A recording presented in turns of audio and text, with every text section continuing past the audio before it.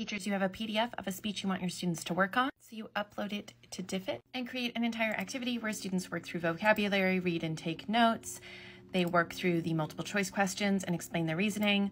They do some claim, evidence, and reasoning work with these short answer questions, and then they take those discussion questions and do a think, pair, share, where they're gonna write down what they think, talk with their partner, and then decide what answers they're gonna share out to the whole class. And then you can take this and adapt it for a different reading level or a different language. So maybe you have some students that are reading below grade level, but you want to make sure this content is still accessible to them. You can regenerate for a different reading level. You can also translate it. So here's our 7th grade reading level version that we can share with students. If we go back to my resources, we can find that original and we can translate it into over 70 different languages. And now it's available in Spanish for students. To get that think, pair, share activity exactly how I wanted, I went to See All Exports, I hit think, pair, share, and I went to customize. Here, you can swap out activities if you want to. Maybe you want to do a different image activity here.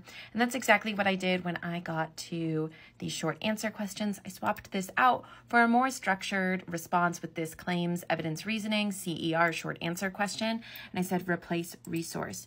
You also can add more resources. So if you want them to do some other activities, maybe a 3-2-1 about what they learned to kind of summarize the reading before moving on to the discussion, you can. And all of this started because I went to Diffit, any text or excerpt, and I uploaded the PDF I wanted to use, but you could also use an article video link or just tell Diffit the topic you want it to create a reading passage for. It'll create that reading, short answer questions, vocabulary, open-ended prompts, and multiple choice questions for you to use with students. We can't wait for you to try it yourself and let us know what you think.